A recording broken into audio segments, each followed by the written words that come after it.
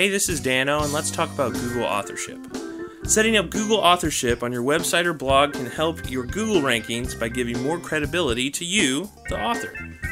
If you've seen small profile photos next to Google search results, that's because the author of those articles is using Google Authorship.